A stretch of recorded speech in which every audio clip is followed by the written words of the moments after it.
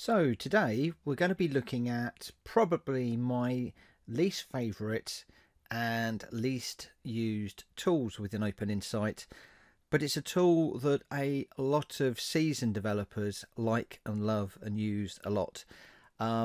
It's all about TCL, and I'll explain more right after these few words.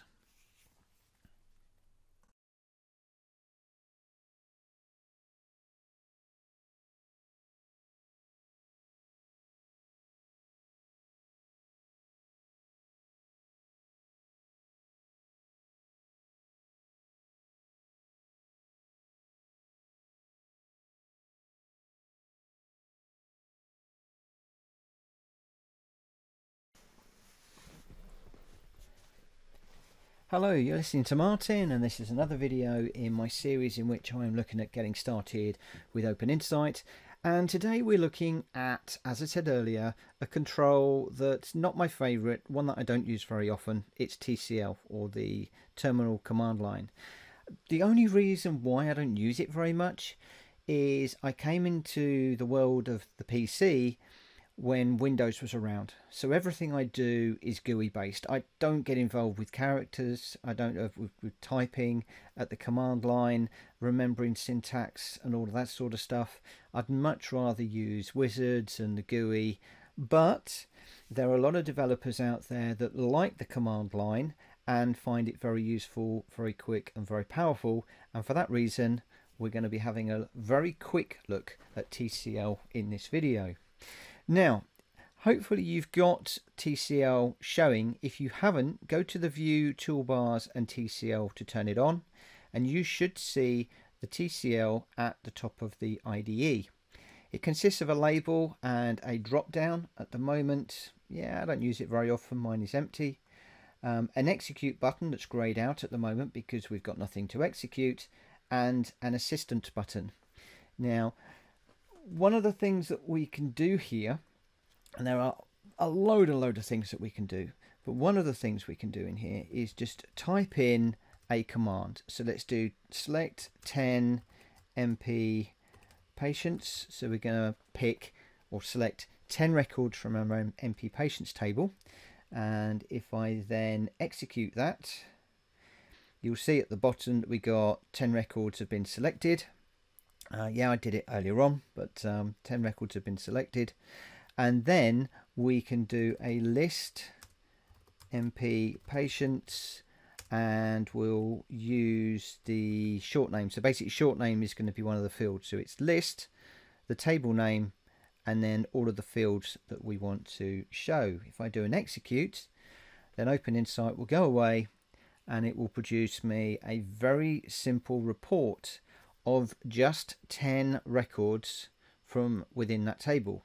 Now this is really useful if you are working particularly on site or against a database with hundreds of thousands, maybe millions of records. You don't want to run a report to test it based on the whole of the data set. You might just want a subset of data, and this is a really easy way of achieving that. So you can type into the command line, but you've got to know all of the syntax, you've got to know all the commands and everything else.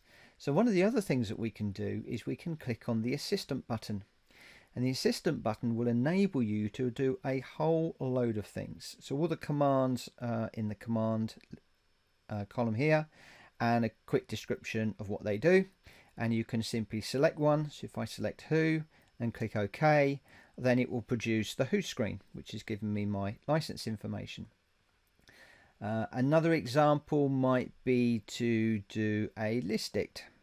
So if we do an OK there, and we select the MP patients table, and I can select what we want with a summary, listing, whatever. I'll just do a summary. So we'll just do a print, and then that will go away and it will do me a list of my dictionary. Now forgive me for the moment, my report isn't rendering very well.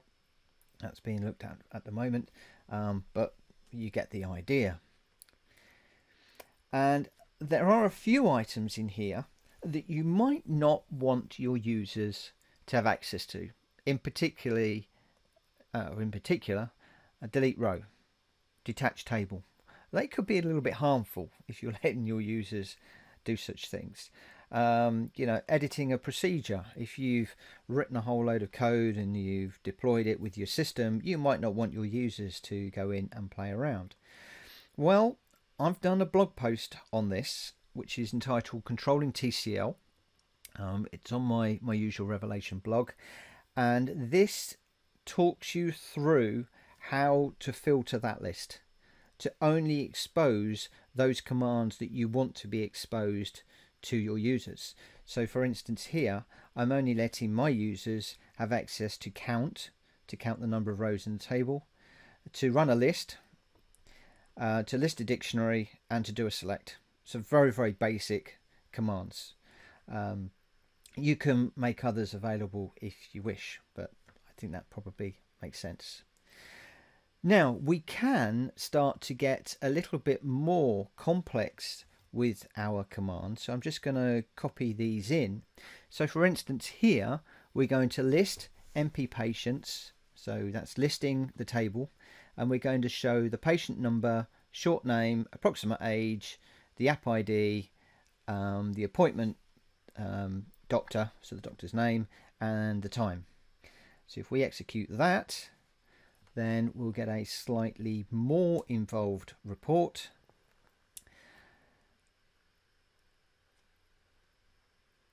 There we go.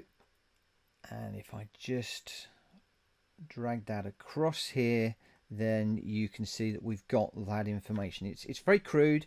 It's doesn't look pretty, but it gives you what you need. Now the other thing you need to bear in mind with this is if you look at the appointment time, we're actually showing the internal value saved to disk rather than the converted format. So that would be giving me the time. I'm going to have the same problem with dates and one or two other things. So you do need to think about things, and within the command line you would have to be putting in all those conversions and bits and pieces if you want to. So we can then take this a little bit further if we wish, and again I'm just going to copy this in from Notepad. So this time what I'm going to do is I'm going to list the same table, but I'm going to list it by appointment date, and then I'm going to have a break on the appointment date. So this is where we can start to sort the data, and we can start to group the data into bands, if you will. So if we just execute that one,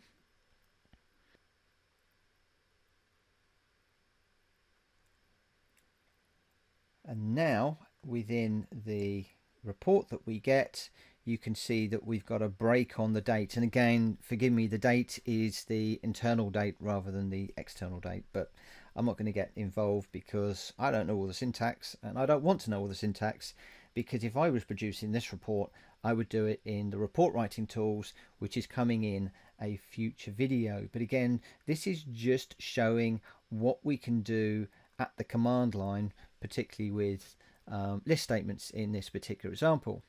So if I just grab some more code, then we can extend out that string or that sentence, so that we're now listing MP patients by app date, break on app date with the rows. That's exactly what we had before, but now I've got with the doctor contains Connor. So we're only now going to have appointments where the doctor has got Connor in the name, and I happen to have two doctors with Connor, so let's just execute that one. Well, I've also got another doctor called Chico, so hopefully that data won't appear in this particular report.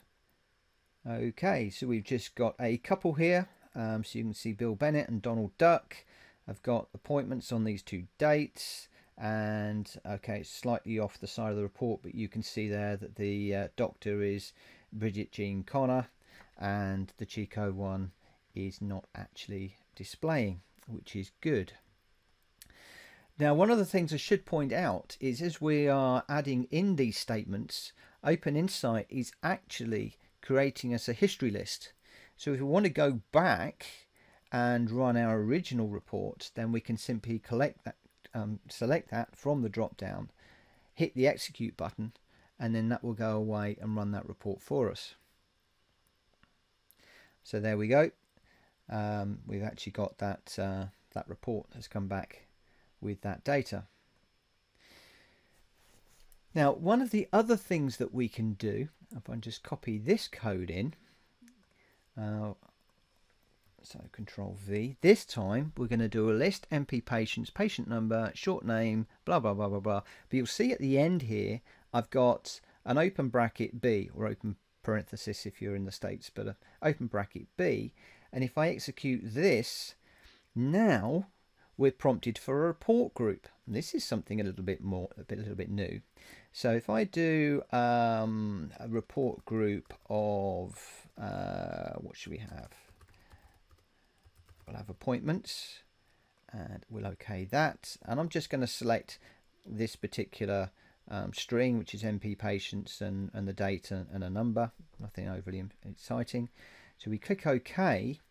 What will happen now is OpenInsight is going to launch the OpenInsight Boundary Report Writer, my favorite report writing tool in OpenInsight. It's beautiful, and I can't wait to do a video on this particular tool, but that's for the future. But what TCL has done is it's launched the Boundary Report Writer, and it's dropped in the code for us, as we can see here. Now, if we do a preview, I'll just do a preview with all records, you'll see that it's okay. It's not overly pretty. For a start, it's portrait, whereas it would be better if it was landscape. So I'll click that button, move it over. It's not pretty by any stretch of the imagination. But what we can do is at the TCL level, sitting down with our client, we can put together all of these different reports and check the data is the data that they require.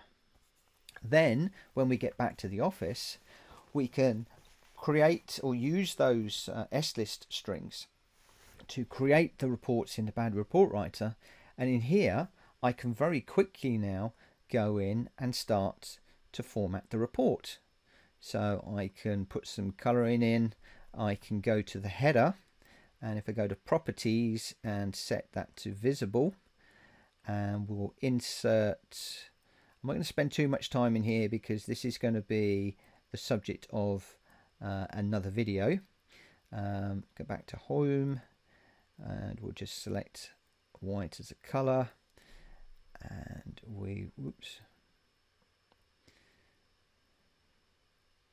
the text on that is going to be I don't know,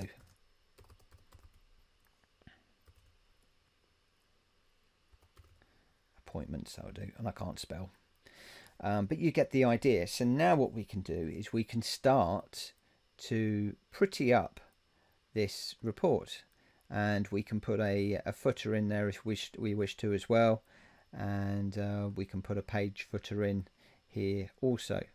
So I just do a preview of that now, preview with all records.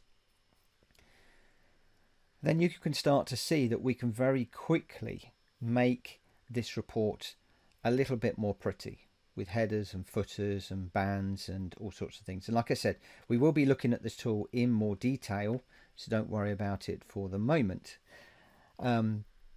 So that is simply using the bracket B switch at the end. Really, really useful. Like I said, you could be sitting down with your users, you can be knocking in 10, 20, 30, 40 of these different strings and then push them out to the Boundary Report Writer. Now, if you're like me and you're hopeless with syntax and you're constantly getting things wrong, and this list is becoming a bit cumbersome because it will grow and grow and grow, there's no way at the moment of actually deleting any one of these. Maybe that's something I might suggest. But what Andrew did for me for this video is he gave me a few lines of code, there we go, which is basically going to define the combo box, so that one there, the objects array. So this is the combo box in my system, so it's TCL star 1 and then CBO underscore sentence. We'll then set the property array to the list, pass in a null, and then we'll set that property to clear it out.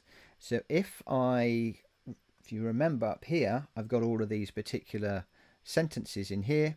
What I can do is if I do a test run, and I'm not going to put anything in there, I'm just going to execute it, then it has cleared out that TCL. Now the downside to that is that I've now lost all of the strings that worked for me. So I might want to have a library of strings maybe held in OpenInsight in a table, or in Notepad or Excel, or whatever you want to do. You can have all of those approved strings saved away somewhere for the moment. But like I said, if you're like me and you constantly get it wrong, then you can clear out the TCL very quickly using a program in OpenInsight that you have to create yourself. Anyway, that's a very, very, very quick look at TCL. Very powerful tool. Remember that the commands that you make available to users can be filtered, and I've got the blog posting that covers all of that. And there's also the ability within the TCL command line to put the length of the fields and all sorts of formatting. So for the list, it can be very powerful, but you've also got the ability to very quickly and easily do other things. So that's TCL. That's this video done. I will see you on the next video coming very soon. Thanks for your time. Bye bye.